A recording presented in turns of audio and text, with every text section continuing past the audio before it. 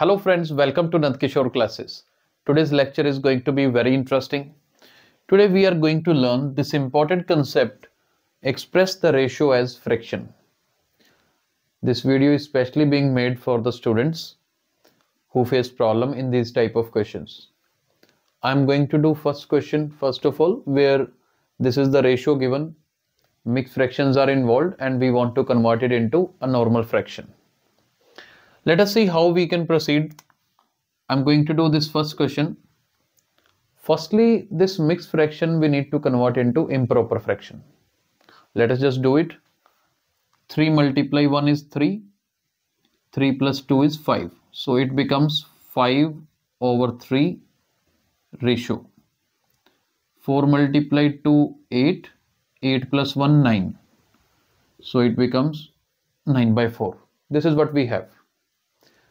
Now, this ratio means division only. Let me explain. Let's suppose you have 2 ratio 3, right? 2 ratio 3, you can write it as 2 over 3. Both are same. And when 2 over 3 is there, 2 over 3 can be written as 2 divided by 3 also. All situations are same. So what we are doing, we are considering this ratio similar to this division concept, and I am going to solve it just based on division of fractions. For example, what will I do? It's 5 over 3. Consider this as a division sign, so you change it into multiplication, and this 9 by 4, the next value, do the reciprocal. It becomes 4 by 9. I hope you are clear with this. Now what we will do, check if anything can be cancelled. There is nothing. So what we will do, multiply the numerators. 5 multiply 4 is 20 and 9 multiply 3 is 27. 20 over 27 is the answer for first question. Now second question, let us do the second question as well. Firstly, convert into mixed fraction. Mixed fraction is there. Let us convert it into improper fraction. 2 multiply 1 is 2. 2 plus 1, 3. This is 3 upon 2. And 4 multiply 2 is 8. 8 plus 1, 9.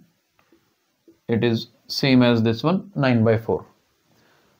Now convert ratio into multiplication and change 9 by 4 to 4 by 9. But now values are cancelable. Like 2 and 4 can be reduced to lowest form, 3 and 9.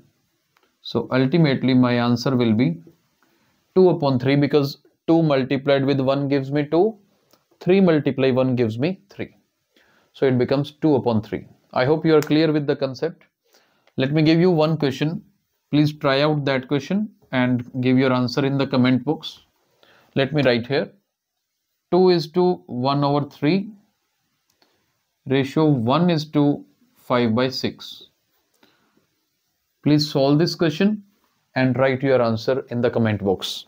And now if you think that this video is helpful for others, I request you all to please like it and share it as well. Thank you so much.